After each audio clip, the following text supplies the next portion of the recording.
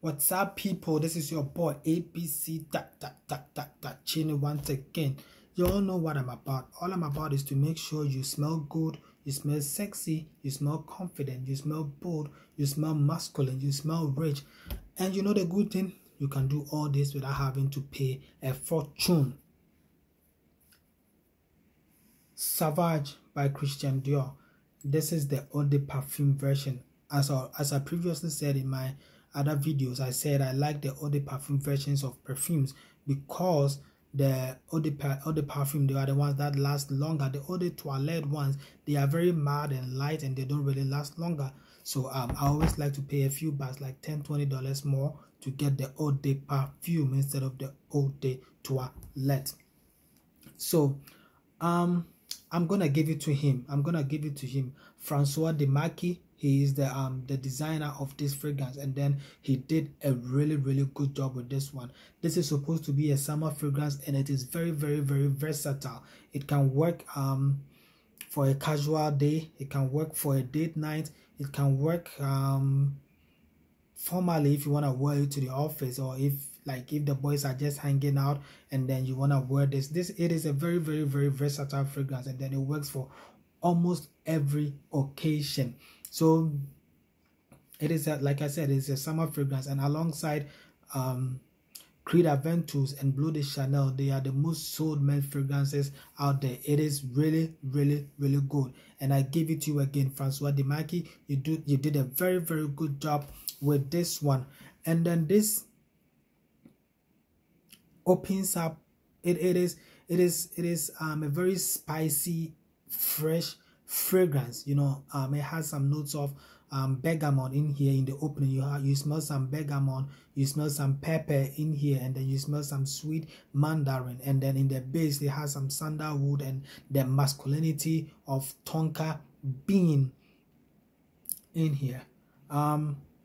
Longevity, yeah, this lasts all day. Like I said, it is a very good fragrance. Whenever I put it, for me, on my skin, it lasts like between 10 to 12 hours, and then it projects for the first 3 to 4 hours. It is a very good fragrance. I'm not taking a thing from it.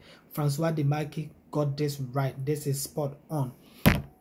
But as usual, it doesn't matter how good a fragrance is, there is always a cheaper alternative, and the cheaper alternative for this is Ventanna by Armaf. People, this is not really, I mean, this is a very good fragrance, but it's less than $100. I got this for what, $85 at Macy's, and this is the eau de parfum version, which is really good. But as always, there's always a cheaper version. There's always a clone. And I keep saying, I don't work for Armaf. I don't even know anybody from Armaf. But the fact is, they make these clones so good that I just have to talk about it. So I have here Ventanna by Armaf. And trust me, people, trust me, I'm not even exaggerating. There is absolutely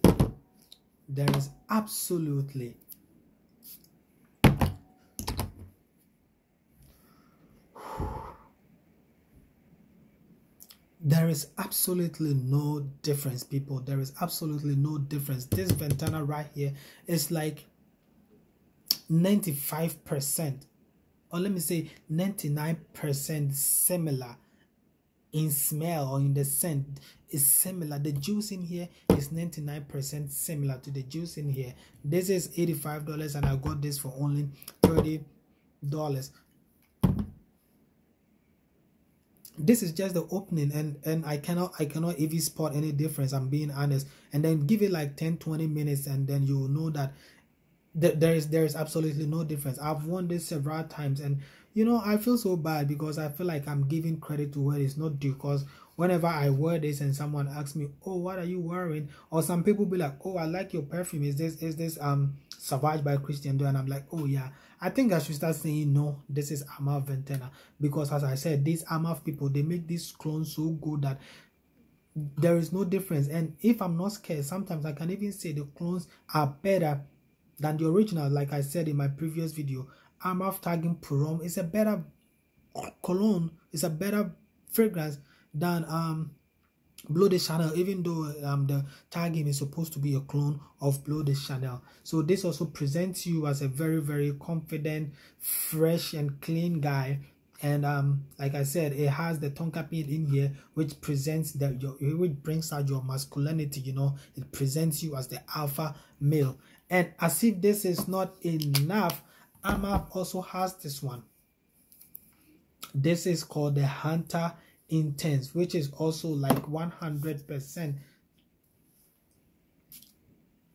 which is also like 100% similar to Sauvage Dior. But this Hunter right here, it is even better than Ventanna in my opinion, because this is a very, very, very complicated fragrance.